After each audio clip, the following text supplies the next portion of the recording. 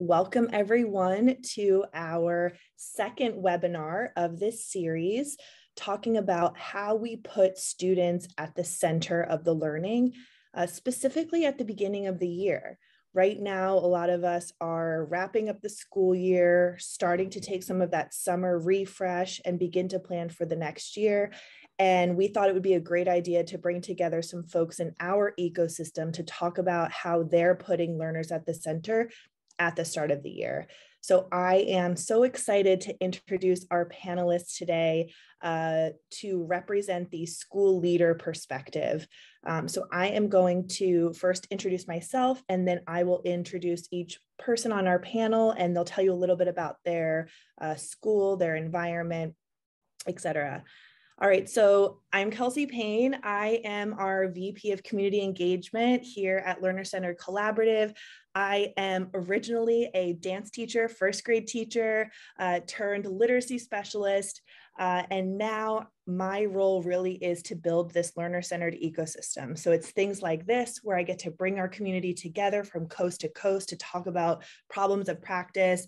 It's been a really exciting year in this role, and I've loved doing this work. Altogether, I've been with Learner Centered Collaborative for about 5 years, and I've really loved the way that the organization continues to grow and learn. And I am so excited to introduce the folks we brought here today. So the first person I'm going to introduce is Brad Droke. He's the Upper School Dean of Student Life and Experience at the Mount Vernon School in Atlanta, Georgia. Hi, Brad. You want to introduce yourself? Yeah, thanks, Kelsey.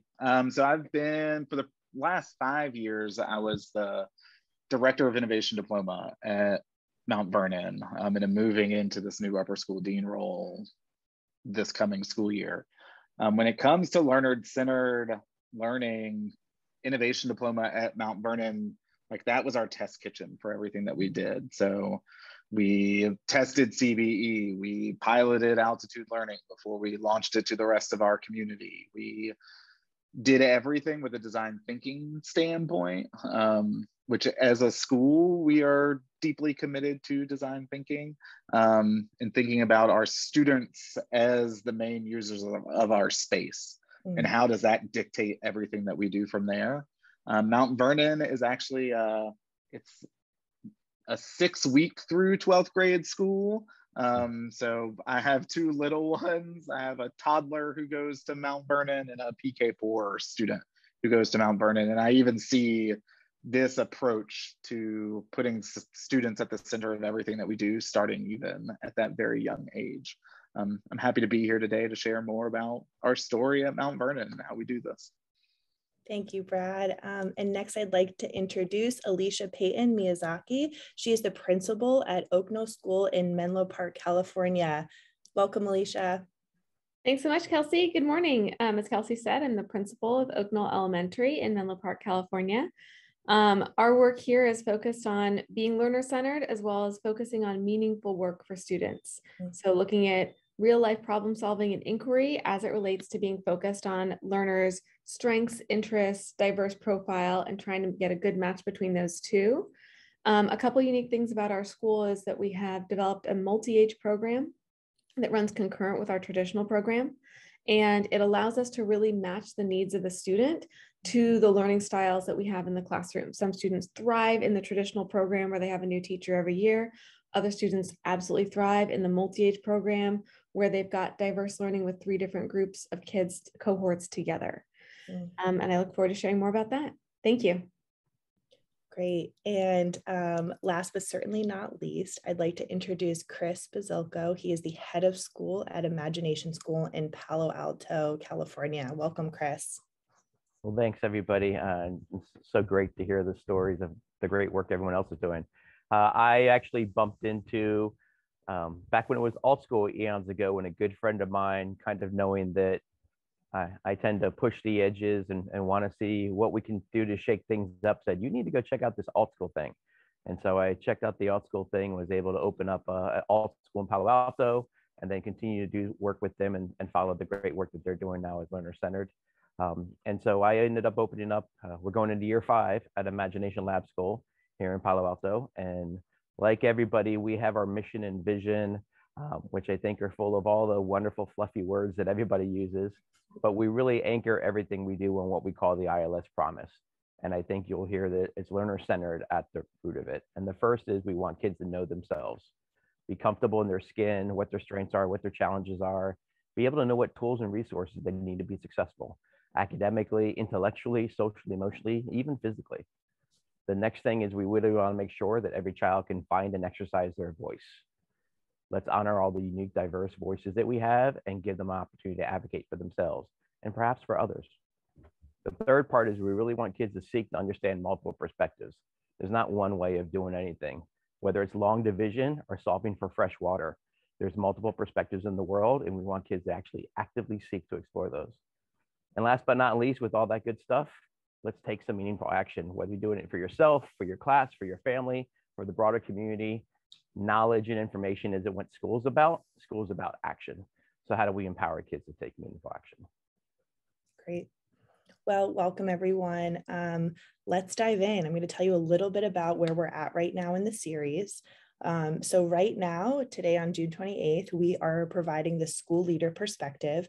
And then on July 19th, we'll also have district leaders who will join us, and we will go through how to start the year with learners at the center. All right, so I introduced our panelists, and I am actually going to stop sharing my screen until the end, just so I can see you all as we dive in. For our attendees, I have a few questions that I'm eager to ask, but if you have something that's bubbling up for you, feel free to post it in the chat and I will be sure to work it into the conversation to make sure that all of your questions are answered. I always like to start these panels with defining what learner-centered is to you. I think we all have our unique definition, just like it should be about learner-centered. So I'm going to kick it over to you, Chris. What does learner-centered mean to you? I think it starts with being anchored really in child development and appreciating that there are unique differences that every child has. And in this tech infused and outcomes infused world, the last part is really honoring the sanctity of childhood. Like childhood is a journey, it's a truly beautiful process, and we need to stop rushing kids and honor that. So learner-centered for us really means having a community and a culture that shifts the power dynamic from adults to groups of children and really empowers the children to, over time, to own and drive their own learning in developmentally appropriate ways. Yeah, great. Alicia, how would you define learner-centered for you all? I agree with Chris. I love a lot of what he said. It really is about helping children to slow down, enjoy childhood. I think we tend to live in communities and a time in American history that's really focused on rushing and getting faster and acquiring sort of skills, knowledge, and then also, of course, material things as well. And so taking that time to reconnect to what really is valuable, which is those connections we have with each other, especially coming out of the pandemic, where a lot of us were isolated with sort of pods that we created with like-minded individuals, which is great, but then we really need to expand our worldview as we come back out. So to focus on being learner-centered, we're taking a lot of our cues from students. Last year, our students started independently writing letters of advocacy for things that they felt very passionate about, to me, to government officials and so on. And we are taking that work that they did and launching next year with a whole theme around writing as an act of courage. So taking their passion that they brought into school and then using that as a jumping off point for our theme for the following year is a really big part of our goal every year. Yeah, great. Thank you for sharing. And Brad? For us, I agree with everything that's been said, but I would add in empowerment. I think the Learner Center Agency is about empowering students to realize that their age doesn't equal their capability, which is something that I have spent a lot of time sitting with kids talking about to be truly Learner Center. I think it is that young people get to surprise people with the things that they can do, and the conversations they can handle and the maturity they can bring to different situations. And it's actually the adults stepping out of the way and trusting the process of education to make sure that our students are leaning in when they need to lean in, they're leaning out when they need to lean out, and that they know themselves well enough that they can actually be empowered to take that big step forward. And especially my context is upper school. So watching students go from 9th graders to 12th graders, like my hope is that they're activated when they're stepping out of our school to go forth and do amazing things, while also building the like foundational skills and mindsets that kind of equip them to be able to do that. I think I love what you just said, Brad, because I love that age does not equal capability. Like, I'm definitely going to grab that phrase and run with it. There are so many wonderful examples right now in history of young people making these really dramatic changes. A couple students just gave me a book that's called Old Enough to Save the Planet. And I don't know if any of you've read it, but I think they're really wonderful. There's a couple others, but sort of in that same thing, do something for someone else, meeting young people who are doing these amazing actions as inspirational role models. And the idea of acting locally, but affecting globally is so critical. Yeah, I agree with everything that's being said. And I want to take us to this beginning of the year, because in some ways it gives us a little bit of that refresh, the ability to really set that tone of what we're expecting for our learners for the year. Let me just ask, like, why is it important to set the tone of learner-centered at the start of the school year? I think, Alicia, I'll start with you. Sure. I think that when we start the school year and we show students that we're taking the time to get to know them as who they are, learning about their strengths, their diverse learning profile, their passions, their interests, the areas in which they want to see themselves grow, the areas in which they think they can leverage their strengths to grow in areas as well. I think taking that time with them shows them that we're intentionally planning the entire year around who they are as people. Our classroom learning communities are going to be built around the individuals that are in the room, not designed, today when we don't have anyone in the classroom, right? Our teachers are not spending the summer planning out the whole school year. They're going to start making those plans as they get to know the individuals in the room. Yeah, at Mount Vernon, we always say that relationships are foundational to learning. And it's kind of like that week 0 mentality at the beginning of the year of like, we can't just say that relationships are foundational. We have to take the time to step in. And for us, like in upper school, we're seeing kids come back and like, what was the summer like? Like, what experiences did you have this summer that you're bringing into this year that's going to change the way you see things? I just think it sets the tone. I think for me, our students can always tell when it's just like, if I'm just saying relationships are foundational learning, and I'm not actually doing anything to make that, they're going to sniff me out like that, and they're going to call me on it. So we're really intentional at the start of the year. Going in this year, we're actually in the process of our advisory moving from meeting 1 day a week to meeting 2 days a week, because we got that feedback that the students were like, I want to know my advisor more.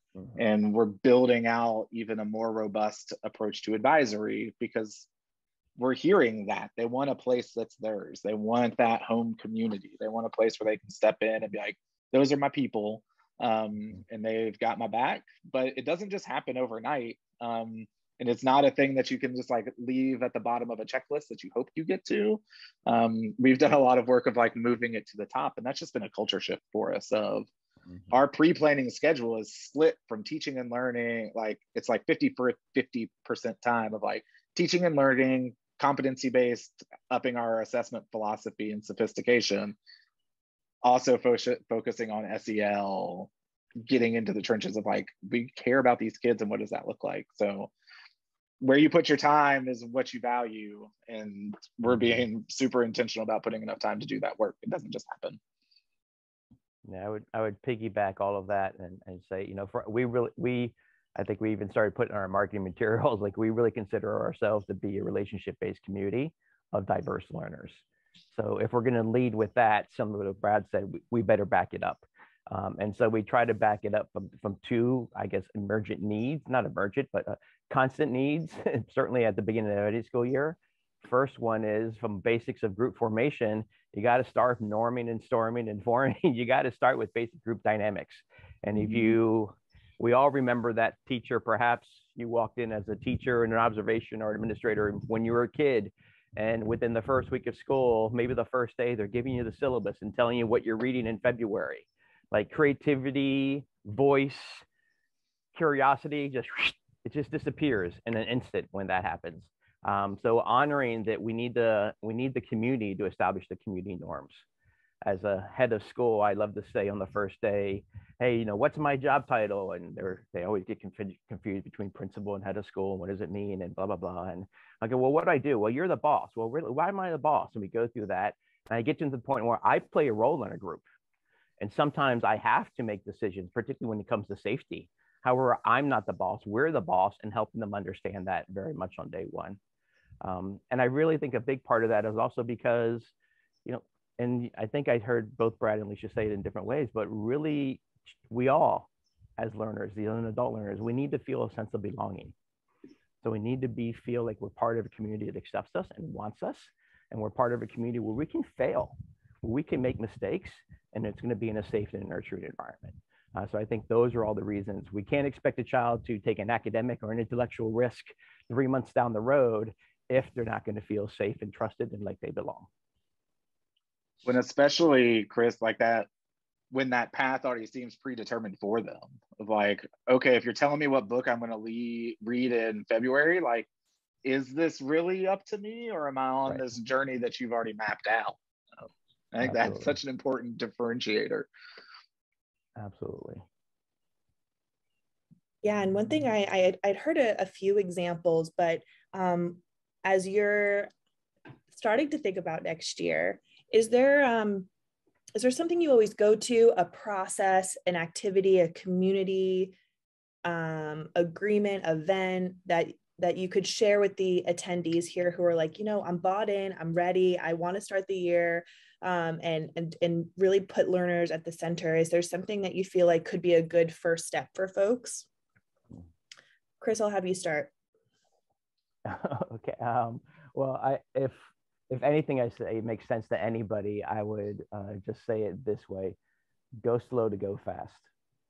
So that's been my motto for eons now. And if you even maybe, I know what Brad means when he's talking globally 50-50, but I'm also sure that Brad and his team and Alicia and her team are also maybe 70 or even 90-10 in the beginning, where it's focused on social emotional relationship building, community norming. That's going to pay off in so much in dividends. Our first week, we do a 3-4-5 schedule. This year it's messed up because of Labor Day, but we start the Wednesday before Labor Day, the first 3 days. It's a crazy schedule, which it's only exists that first 3 days, and kids are interacting with kids from all over other multiple age groups.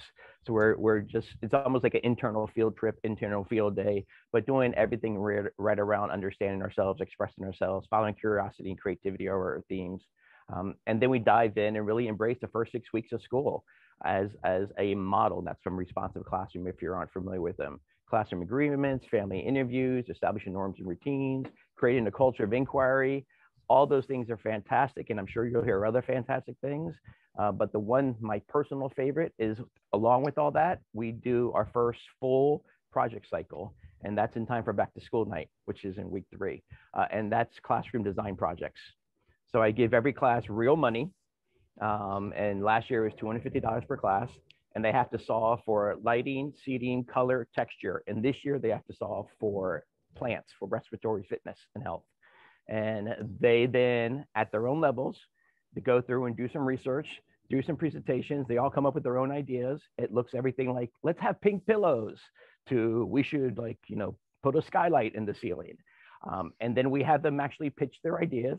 And we go through middle school through 8th grade. So every group looks a little bit different, but they're all pitching their ideas to one another. I end up coming in and sitting down. We bring a couple of reps from the parent. I bring a board member in for the final pitches from every class. We never elect a winner. We always say, we heard some good ideas. Brad, sounds like you got something great for lighting. Alicia has some other good ideas for lighting. Why don't you all get together and figure this out? By the way, if you don't tell us what you're going to do by the end of the day on Friday, you don't get the money. And all the kids, regardless of the age, they figure it out. And then they spend that next week putting the IKEA furniture together, painting the walls, planting the tree, whatever they do. And then they show off and are so proud on back to school night, where the parents come back and the places are figuratively and literally transfixed and transformed. And that establishes a sense of belonging. because the child's able to say, I painted that, I sanded that, I bought that, whatever that, I voted no on that, whatever the thing is, but it was a process. It's a short week process. And I think any subject area, any learning goals you have, if you do a classroom design project, particularly through a design thinking lens, as Brad mentioned, you're going to hit all your beginning of the year goals. Yeah, thank you for sharing, Chris. Brad, I'm going to kick it to you next. We also have a question about the robust advisory. So I know that you may have an example that you want to share, but if you could also share about the advisory as well. Sweet. So the first thing that came to mind, and this is connected to our advisory. So something that we're launching this August with our freshmen is we're being really intentional with onboarding them into upper school. Employees are onboarded into companies. Why don't we onboard students into schools? And that's how we're really starting to think about it. So we've got, every day we have 35 minutes of community time at Mount Vernon in our upper school schedule. That community time, 2 of those days are advisory, 1 day is for assembly, and the other 2 days are for student clubs, affinity groups, and things of that nature. The first 9 weeks of school for our freshmen, we're using those advisory times and the community time to onboard them. And that is covering everything from norming groups and coming up with like a class charter of like, what is this class going to be known for? What do we want to do? Down to everything of like, what's the school's reassessment policy and how do you use it? And how do I take advantage of it? Like the nuts and bolts, also the big, messy, like how do you navigate high school and getting them to really engage with questions like that. So we've been really intentional with things that we've brainstormed. So it's things around how to use altitude, what's in the student handbook. The freshmen go on a retreat every year where we actually go off campus for a day and one night. So they're able to like go and spend time with each other. That's one of our big entry points in, as well as most schools have. A lot of our new incoming 9th graders coming in with our rising 8th graders into 9th grade. And we want to integrate those 2 groups of people pretty quickly. So we are designing a really intentional freshman retreat. And then it bookends at we have a senior retreat. So we kind of mirror what you do as a freshman and what you're going to do at the seniors so they can see that progression. For advisory, I wish I had like this amazing advisory plan that I could share, but we're building it currently. What we do know is that we want 4 different paths that students can go on, and it will be base grade level is what we're thinking currently. One of the books that we're reading right now that's impacting a lot of the way that we're thinking around it is Atomic Habits by James Clear, of like, how do we help students establish systems to solve problems? And I think that's going to be the 9th grade experience. Another book that's really inspiring us is Your Turn. It's like blanking on the author's name, but it's Your Turn, How to Be an Adult. And that's going to kind of make up our 9th grade advisory curriculum. Some of the feedback we've gotten from students, and again, this touches back to learner-centeredness, is everything that we do, we go back to our students and ask for feedback on. Advisory, onboarding, like the things that we do. What we're hearing from our seniors is they actually want to know, like, how do I like manage having a credit card when I'm in college? Like there's this like list, like a punch list of things that they're like, I'm not getting this, and how can we get that? So we're integrating those things in too. If you were to ask me a year from now, and June 28th of 2023, I hope that we have like this amazing first iteration of an advisory curriculum that we'll be redesigning, because we can't stop because we keep getting that student feedback. But it's in process. But I think it's finding the places that we can connect to outside resources and outside experts to pour right back in. So it's not like, this isn't what Droke wants you to know. This is what this New York Times bestselling book is saying that like I use on my day-to-day. Like this is stuff that it's equipping them with skills that are less academic and more life-ready skills.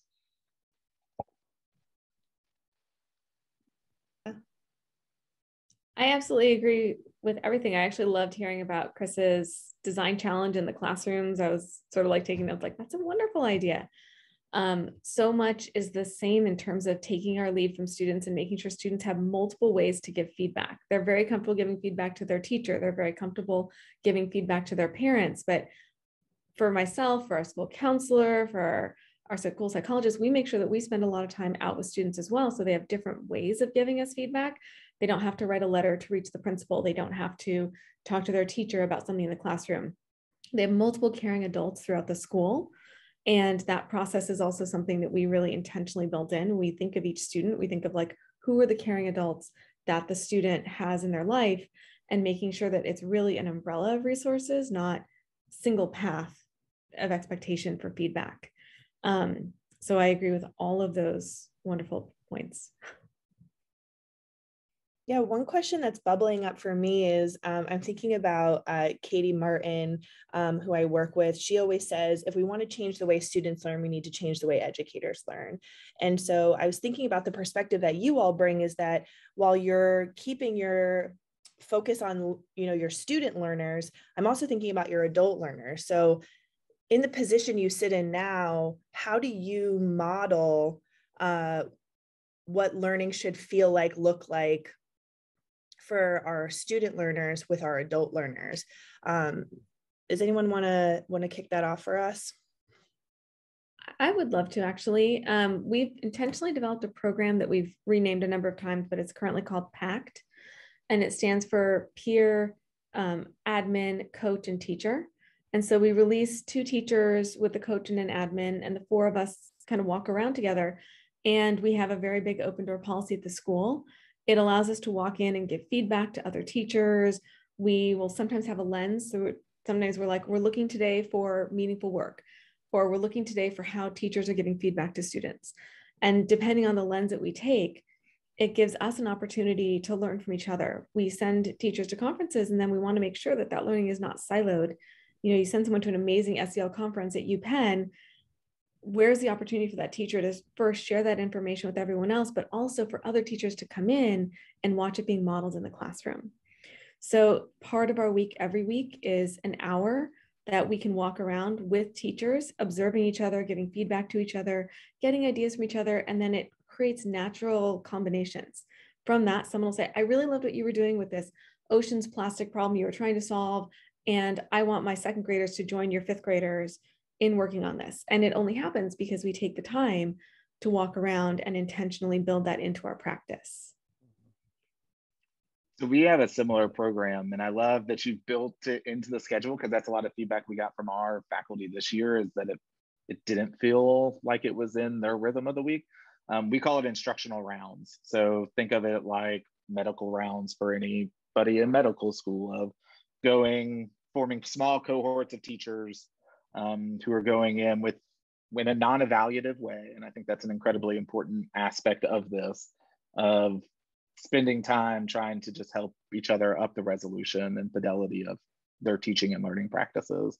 What's cool is kids start to ask questions when they see a group of teachers coming in. So this leads in back to the students as they see that, like, we're willing to learn, and it opens up cool conversations to just be able for me to be like, well, Mr. and Mrs. So-and-so came in because, like, I can still grow as a teacher. Like, there are things that I have blind spots, and it shows that growth mindset to students in a way that's like, oh, they're for real. Like, they mean what they're saying. They're asking us to do stuff that they're also doing themselves. Yeah, I love that. I think so much of for us is really positioning ourselves as learners. Excuse me. We actually don't use, we call ourselves learning guides, not teachers, on purpose. You don't find the word teach or teachers in our website or in any of our materials very deliberately. It's just so we can sparkle those conversations. We're a little bit on the opposite end as a younger school with a small group, and we're multi-age. So we do a lot of collaborative and peer work together, which inspires that. So right now I have the challenge of, well, how do we start using this word in a good way, institutionalizing that, similar to the ways that you two are talking about. So because sometimes it'll happen every day when they're in there planning and talking, and then it'll be 3 weeks since they actually had a conversation, deep conversation. So we're growing to the size where I need to do a little bit more nudging, but do it in more of an institutional framework. Something that we haven't used yet, but we'll probably do a training next year. And you're willing to bring your group, Alicia. But if anyone's ever heard of or done or want to look into a group, look into Critical Friends Group. They do really great work with this peer learners, with our adult learners. And really, I've seen schools who actually step away from too many meetings and at least let every other week be just, it's teacher and peer led. And so they really look at meaningful work and good examples of assessment and really great frame projects. But Critical Friends Group is great. And the other way I think to do it, an institutional way that we're able to do it, is we do look at things thematically across the school. So as a school of K through 8, for instance, last year we looked at migration. We were all going to study migration. And we're going to look at a past, present, and then a future or action lens. There were 3 trimesters. And we all started with Native Americans as really our entry point, using them as original design thinkers. They had to solve for all these things. And we all zoned in, being where we lived, on the Lonies to start with. The little ones kind of stayed with the Lonies, and everyone changed off. So we started off with the same, even 2 or 3 essential questions across the board, and then working with the group during our summer and prep work, having our adult learners start to think about, what is the guiding question for my age population? And then they're talking to the older group to figure out, like, what guiding questions are you using and how do those interplay? So even if they're looking above their academic level or their developmental level, working, collaborating with one another. And that really helps develop this sense of we're all in this together, because not only we are all in it behind, all the social emotional stuff, which is vitally important, but to say, hey, between the academic stuff, we're also having this similar conversation. And allowing then that the product's going to look very different, because whether it's class to class or even within a particular age band, what Amy's working on is going to be very different than what Barbara's working on, because their learning targets are different. And so, but we can all still be operating within the same theme. Yeah, thank you all for sharing. I think any opportunity we have to model the type of learning that we're hoping to see is moving the needle just a little bit more by providing choice, collaboration, relationship building, all of these things that we want for our young learners, we also want for our adult learners. So thank you for sharing those examples. I wanted to move us towards some of the longer term impacts. So I know I started us with, like, how do we start the school year? But for all of you, you've been in this work for a few years. What are some of the long-term impacts you see of setting this tone of learner-centered? If you could give us an example from your students, I'd love to hear some of that inspiration of, like, what's possible when this work starts. Anyone want to start? I can. So one of the projects, like programs that we have in our upper school, is something called design briefs. And design briefs are external consulting like relationships with external partners, large business, small business, for-profit, nonprofit, government agency, everything in between. That's a lot of what I used in my previous role was managing those partnerships for our students. So what I would always say is I am the creative director of a consulting firm. My consultants just happen to be 16 to 18-year-olds. And what we would do in that is, it started really small. It started with us going to a board member and asking for a project that he would be willing to come in and give real world feedback on the work that students were doing, just to validate and justify, like, we're not the only ones that are going to give you feedback. There are people in the community who can come in. He happened to be a real estate developer, and he asked the kids to design a park, a pocket park for a development he was working on. They went through the design thinking process over the course of about 6 to 8 months and designed this park that is now next to a Whole Foods, really close to our school. And from that moment, while that sounds like big and scary, it like clicked for us to where we are now running projects like that. And it is the thing that students, when they come back, doing those design briefs, and we've done them with everyone from like small businesses that our parents own, where they like make pies and send them throughout the country, to Delta Airlines, to rethinking the boarding process. Like, you can do anything because problem solving exists in every one of those spaces. It's the same methodology, it's the same framework, it's just a different context. But time and time again, our kids come back and they're like, when I get to college, which is the next step for so many of our students. I know how to collaborate and I know how to lead a team. And it's because you put me in a space where I actually could fail for someone who wasn't you. So we're hearing those moments time and time again. And where I would encourage y'all listening to this call is like, you don't have to have some big deal partner straight out of the gate. You just have to have somebody who isn't you come in and give real feedback on student work. It could be coming in, it could be that the classroom design challenge that Chris talked about. Bring in an interior designer from your community. Like it changes everything the moment that somebody that they don't know is in front of them and they have to present their ideas. So lean into your parent network, like know the people and just get other people to tell kids if what their work is, because that feedback, all of a sudden, Chris sounds amazing in his view of classroom environment, like an interior designer or architect. The kids are going to get really spooked and they're going to take that so much more seriously because it feels more real. There's just something about having a different audience. That's the magic. And then you can scale it as far as you want to go. We've scaled it and we've had so much fun scaling it. But I would like just find little ways to get other people in your classrooms. I think something you mentioned too, Brad, is that it's an authentic problem. It's not contrived. It's not out of a textbook. It's really a truly authentic problem. And that's what we try and look for when we're trying to solve problems and we try to stay a little local if we can. So, we've done projects about bees. We've done our waterways, where we are in California have been really impacted. We have a drought. Trying to keep things as local as possible that really gives students that feeling that their actions are having an immediate, I don't want to say immediate gratification, but it's really immediate feedback and immediate actions that they're really feeling empowered to take. And they leverage that year after year. Our kids are much younger than yours. We have a TK through grade 5. So, our kids leave us when they're about 10, but they leave us having advocated at city council for a change or had a meeting with the Lunch Masters program because they really feel like there's far too much plastic waste in it and there's much better ways to package it.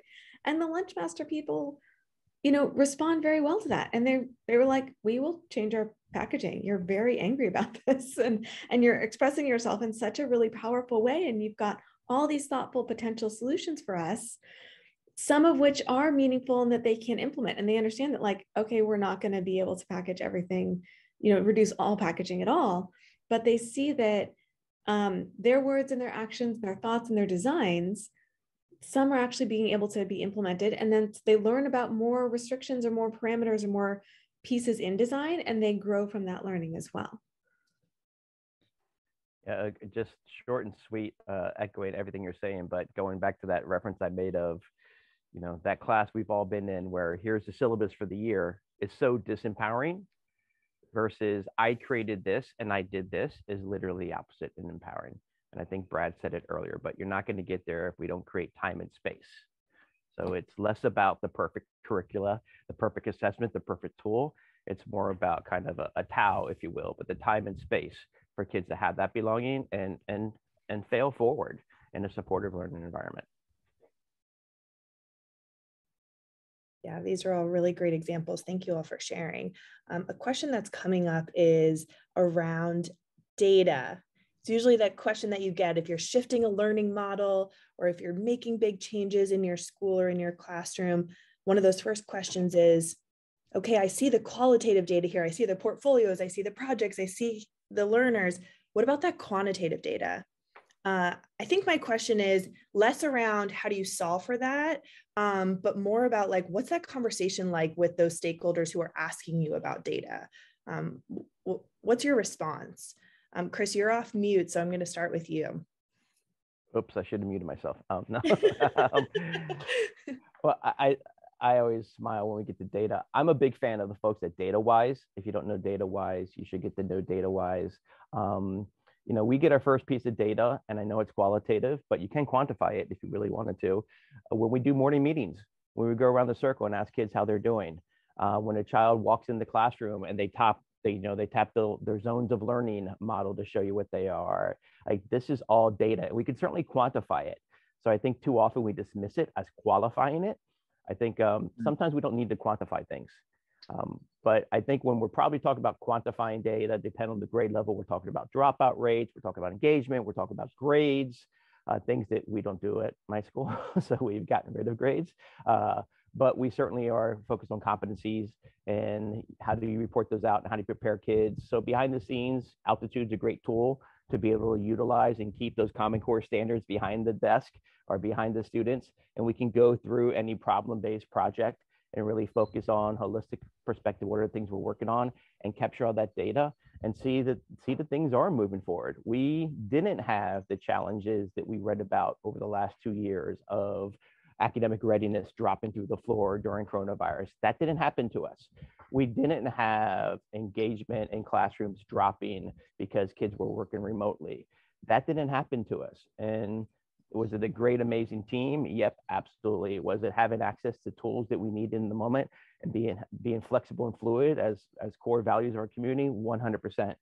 But it was really about the fact that we are relationship based and we opened up with the kids and we failed with the kids and talked about how can we better engage in this environment. And that kept the kids motivated and engaged. And I think that those two things, engagement and motivation, are what's going to move any data point further than a lack of engagement and motivation. So we don't have to do the grades thing. We do map 3 times a year. Our scores have continued to be positive and are compared to others. We're really happy with where we're going and what's happening. And it's great to be able to say, hey, we're going to use Common Core as a measuring tool, but we don't give grades. So let's just check in on that 3 times a year and be very explicit to our stakeholders, including our parents, right? And our board, that the first beginning of the year, we just want some baseline data. We take it week 3 without any prep. We really look at that summer slide. It's actually the only score that I send home because I look for fall to fall. I want to share that's actually enduring learning. You can't capture enduring learning in the spring. You're capturing prep learning. And then in the wintertime, we tell families we're doing it, but let the families know that this is really all about instructional. We don't teach one subject at a time, one domain at a time, but it's an opportunity to see, hey, before I really dive into my formal data and measurement unit, I've been doing a little bit here and there. Let me see where the kids are. And then let me test that hypothesis versus what I'm seeing in the classroom. And then we use that as an entry point. So the data isn't the label, it's an entry point to our exploration. And last but not least, as we finish off the school year, it's an opportunity to kind of see the great. Where are we in capturing these data points for the kids? And particularly for some kids who have some explicit academic learning goals, particularly a child who might be remedial in some areas or some kids who are trying to push in other areas. It's a good tool to be able to utilize and from that. So we've seen those data points move forward pretty strongly in close correlation. And just to go back, I'll start rambling, but so don't dismiss things that we do and capture every day only as qualitative data. It can be quantified. We're just putting our time in other places, I think, as educators. That's it. We're a public school, so we take all the state tests. We have to do all that quantitative data that is required by the state. And I go back to what Chris said at the very beginning, you go slow to go fast. All that relationship building absolutely impacts all of that quantitative state data. It really does. If you build a firm foundation, it always has impacts on how the students do on their academic. Even if you have to do, state tests are very discrete in terms of their data quantifications. They want to know if you can do, area method multiplication. It's a very discrete piece of data. You will see large results in that with your focus on who the learners are, teaching them to who they are, empowering them to have voice and choice, and doing learner-centered relationships at the very beginning. It absolutely impacts the quantitative data at the end. For us, we're interesting. We're in when I think about data, I think about letter grades. It's like exactly where my head goes. So we're in a hybrid environment. So we do competency-based for everything, and at different points, but throughout each one of our mods, which other places would call quarters, we convert to letter grades. We do a lot of the Georgia, being a school in Georgia, we have for scholarship requirements for the Georgia Hope Scholarship, you have to have a GPA, and we can't move away from that because our families would would not appreciate it. It is an awesome scholarship, so we have to live in both worlds. So while we're giving very rich, robust feedback through Altitude, there's still this moment, and it still feels weird for all of us who are like CBE to the core. If I could like wave a wand and grades disappeared, I would do it. That we have to take all this really rich data that we've collected through Altitude and put a number to it. And it's just, our head of school always talks about the messy middle of doing work like this. And this is just like one of those messy truths of we know what is best for students. And it is assessing them with rich feedback. It is tying learning to specific measurable outcomes. And we still need to do this letter grade thing that we all know doesn't actually quantify anything besides just a benchmark against other people, right? So we're navigating that. I think that is the messiest part of doing this type of work. I think for me, I'm more of a qualitative person. I love telling the stories, and I think those are the pieces of data that I grab hold of. We're also a relatively young school. So our first graduating class was in 2008. With this push being really over the last 5 to 7 years, we've been really pushing CBE, design thinking, inquiry-based learning. The first graduating class that went all 4 years through Innovation Diploma, the program I mentioned earlier, actually just graduated from college this past spring. So there is about to be this push of like, what are our alumni doing? From after graduating from an experience like this, okay, successful in college, we have always said we're playing a much longer game than college. I want to know what early career looks like for our graduates. And we are now capable of going back and starting to gather that data set. Because I want to see that like long-term, are our graduates doing things differently because they went through a learning environment that was more student-centered and agency-based? What happened in college? Did that shift anything? I'm fascinated in collecting that side of things. We just haven't been able to do it yet. I just have to share that we celebrated our 70th birthday this year. I know you both have young schools, and like we just celebrate our 70th birthday. And I think sometimes it's hard to see change in public schools that have been around for 70 years. I think there's sort of like a little bit of institutional history that gets woven in, but I think that there's so much wonderful inspiration out there, and our school really has always embraced students. I mean, you look back at our yearbooks, from which we have copies of, from like in the 50s even, and they really do embrace students for who they are. Even then, it's been something that's been woven into our fabric for 70 years now. Yeah, that's great. Thank you all so much for sharing. I think that having some of that language to talk about qualitative versus quantitative really allows the focus to go back to the really important learning experiences.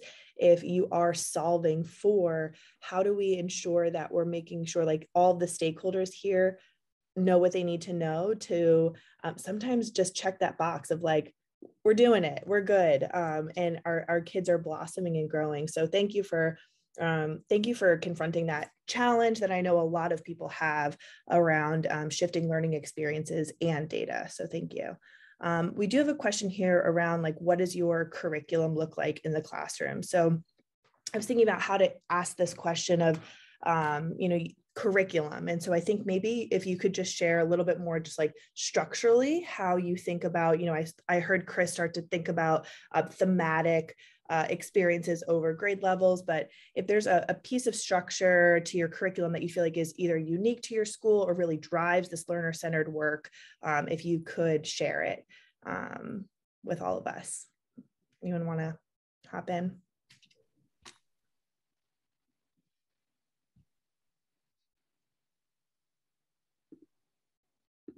I'll give it a low stab, but I'll just give Alicia more time to think, because I think we have a bunch of public school folks on here who have probably deeper, more probing questions than at least the level that I'll answer it from our community. So I think from a systematic standpoint, I'll just go back to mathematics and kind of a foundational elementary classroom where we know we're going to start with count in cardinality. We're going to look at number sense, but we're going to probably start off with, I say probably because I'm going to give my team obviously some input, and we've done this in the past, but we might iterate and do something different this year.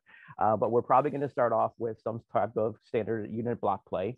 And that block play, they'll be telling stories and creating what does it look like to be in a community. So they'll be creating community in a pretty big space that they'll have to create community, and then start to integrate all kinds of those little counting animals and counting families and all those little things that young elementary educators know about. And then we'll pull them aside because we know what the Common Core goals are for kindergarten through second grade. We'll pull them aside and we'll start seeing where are they, and we'll start having little conversations with them. And then some kids will be writing their numbers 1 through 20. Some kids will be adding this and that. Some kids will be telling us what this shape and that shape is, and categorizing and organizing things. And what we start to do, same thing I did as a recovering middle school math teacher, I start to create little clusters. And I know that this is my cluster, and this is my cluster, and this is my cluster. It doesn't matter what their grades were or experiences were last year, it's where they are today. And I can cluster them today. And then from there, I start going, great, we're going next year, we're doing responsible production and consumption, although we need a much sexier title for families and kids, but that's our theme right now. And so as we dive into that, it's having me empowering and trusting the educators to be able to say, I'm going to start figuring out where my kids are from a standards-based perspective in this play engagement arena, storytelling arena. And then I'm going to start making connections to the bigger theme from there. So the first 6 to 8 weeks of our school, our curriculum is building community. It literally is community building, where the focus is on the individual and the group. So we do all those baseline assessments in the beginning of the year. And we're not just functioning on what's that first domain we're looking at in any academic category, but we're kind of doing a little fun project, not so much a problem-based piece at that point, sometimes just a project-based piece to see where kids are and their understanding holistically in this topic subject area, and then start to frame the curriculum through that lens. So it's really about having a systematic approach to figure out where they are to learning targets and being able to shape and influence those along the way. Thanks, Chris. I will say I saw the previous question also, which was like, how do you, she gets the why, but how do you get public school? As a public school, I love being a public school. I love taking all comers. I think that's one of the greatest things about public schools. We take everybody, we love everybody. I'm a big believer in public school, and we do have adopted curriculum, and we do have benchmark assessments, and we do have pacing guides. The secret is that they're not hard and fast. We really believe in autonomy also. And I think if you want to do innovation, you have to give teachers time, and you have to let them fail, and you have to let them know that they're going to fail, just like you're going to, like, we model failure for our students by failing ourselves. You know, we had a multi-age that really took on a very, very ambitious project, and it went left halfway through, and it still produced something really amazing and some really phenomenal learning. But like, they talked with the kids about how this was not our expected outcome at all. And yet, when we really just kept asking ourselves questions, and our principal gave us that latitude to not say, you told me that this was your project and this is what you were going to do, to explore and to have it be open, that really allowed them to continue to work with the students, keep it learner-centered for the students, and not have it be about making all these benchmarks. And I think, you know, if you're in a public school, you're going to have adopted curriculum and you're going to have benchmark assessments. I think in many public schools, you'll have all these pieces, but the results come. And if teachers know that you are looking at the long game, that it really is about going slow to go fast, and it really is about our T1 benchmarks might not look as strong, but our T3 benchmarks are going to look amazing. And it comes down to modeling failure for the kids. Kids feel safe, kids take risk, kids fail, kids learn more from that process, allowing teachers autonomy to pursue their passions. You know, if we're doing persuasive writing, we don't all have to write about, for example, like in 5th grade, Lucy Calkins' chocolate milk. We can pick something that we're really passionate about that comes from us or that comes from our students. And we see teachers writing about a myriad of topics, from social justice to environmental action to even just the way the janitors like clean the school. We had a whole piece on cleanliness in the boys and girls bathrooms, and they did research and so on. So giving them that latitude and letting them know that that is something that you absolutely support, and that not everyone on the team has to be on board. One teacher can go in this direction because their learning community will look different from the learning community in the room next door. I feel like that's how we've been able to make this work really well in our public school. I'd just like to give a quick plug to Menlo and any public school folks here, because I started in public school as well. But I think what's interesting about Menlo as a district, and similar, I think you were saying some of the same things, Brad, that you're doing within your groups. But in Menlo as a district, they are explicit and deliberate about having different models in different buildings and sometimes different models within a school, so that it's not a one size fits all. And they're doing it with the curriculum that's coming from the state, the standards and the tests which are coming from the state. But all their schools, not all their, but there's a great deal of diversity, I want to say, within Menlo District when it comes to kind of the approach and even though the standards and the tests are all the same. Thank you. For us, I'll answer it somewhat quickly. The lever that we decided to pull in terms of curriculum, of like how we could change it, was all around time. So we redesigned our school schedule 4 years ago to prioritize depth over breadth. So we have a mod schedule now. We took a lot of inspiration from Colorado College's block plan, where our kids are in a smaller number of classes. They take 4 academic classes at a time for 9 weeks at a time. They meet every day for 65 minutes. So when it comes to terms of like Carnegie unit, they still hit it, but they do it in the semester versus a whole year. So we can go a lot deeper in 2 mods and prioritize that level of learning over the like, well, let's make them sit in this seat for a whole year. Where that got us is we have a lot more interesting class offerings that are like 9 weeks. So our course catalog reads like food chemistry, or or for that one, we have it as molecular gastronomy, or biomedical engineering, or pirates and scallywags. Like the course catalog and the naming of things, we're big on language. Like kids are excited to take a molecular gastronomy class. They're still going to learn chem, but like there's excitement to it. It also is empowering for them that they can think about it in terms of 9-week chunks of like, I'm making a 9-week commitment to this class and I can try it. Again, we're a hybrid, so there's still APs in there too. So like an AP Lit class would be 2 mods. You guys, like, if you want to take that, if that's the story you want to tell to colleges, it's here. To Chris's point of like, we have diverse learners. We have people that want to top out and do APs. We have students who like want to go full on inquiry-based, project-based. And we've designed environments that both can exist in rooms right next door to each other. We've just took the time to set aside time to make it work. Wow. Thank you. Thank you so much for sharing all of that. This conversation has really filled my cup today. I am so grateful to you all for joining and sharing about your experience. I know I will leave with a lot of these tidbits in my mind that I hope I can continue to share with our ecosystem and our community. So thank you so much. As we close out, my final question is, what's inspiring you right now? Is it a book, a podcast, a colleague? What's one thing that is filling your cup when this work is feeling challenging? Because we could all use that. So Brad, do you have something that's inspiring you right now? Yeah, so actually last week I had the opportunity to spend a week at the Stanley H. King Institute.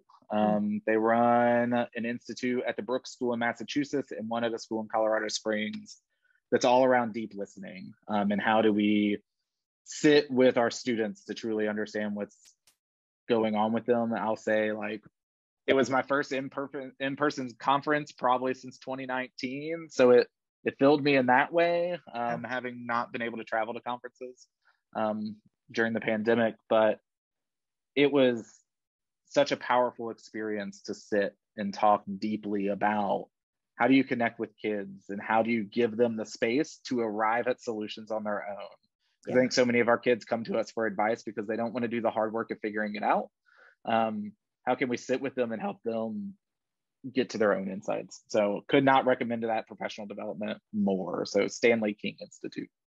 Great. Thank you, Brad. And if you wouldn't mind just dropping it in the chat, or I can fit and share. Alicia, what's inspiring you right now? I have to say, I'm almost going the other way. I feel like I've worked for 2 years straight without a weekend or a break or anything like that. And I'm reaching the end of it, but I'm really intentionally recommitting to spending time out in nature and talking about things that aren't school, which is interesting because it's actually then at night, I think about all those connections to school. So taking that intentional space is actually providing me with all kinds of inspiration going into the following year. Yeah, and just a reminder to fill your own cup so you can pour it into others, and being out in nature is the perfect way to do that. Chris, what's inspiring you right now? Well, this conversation, I think, certainly I've always said that, the best master educators are also master thieves. And it's the ability to hear something that someone else is doing and then make it appropriate and work for yourself. And so thank you all for sharing, including the questions from the audience. I would say, there's things, it's been really interesting as a longtime progressive and constructivist educator to see that, brain-based research is really proving things that have been happening for centuries now, at least validating them. So under the there's nothing new under the sun auspice is like, read Paulo Freire. If you read Pedagogia of the Oppressed 15 years ago, read it again. I just started it. Last time I read it was about 30 years ago. Read Elizabeth Jones and Emergent Curriculum. Look at Kurt Hahn's Schools and Legacy. I mean, there's so much beautiful work about experiential education, expeditionary learning that can be and should be applied in any classroom. Today, actually read Alfie Kohn. He's one of my favorite cognitive dissonance people. So like dive into Alfie Kohn and he will overfill your cup at times. But then like watch films from folks like at Real Link. If you aren't familiar with Real Link, they did, they just did Chasing Childhood. And they have a new movie coming out about math. I think it's Counted Out is the latest title to it, but really talks about some of these big problems which are happening globally, not just here in the States, and also examples, as I've been inspired by today, examples of successes, examples of ways to take these big problems down and start having successes. And my last piece was just start now. You can't have the perfect plan, so just start and screw it up, but make sure that you created time and space to learn with and from one another and get feedback so you can just do it again. Well, with that, thank you, Chris. I am going to wrap us up and just say thank you for all the attendees who came and joined us. We hope that this filled your cup so that you can go on and continue to do the amazing work that you all are doing. Thank you so much to our panelists. Your insights, your perspective are so valuable to our community. So thank you for taking the time. And I do hope that this summer you get some rejuvenation and some rest. And we will be so excited to connect with you all again in the fall. So with that, I'm going to close this out. Thank you all for joining. And thank you, everybody. We'll talk to you all soon.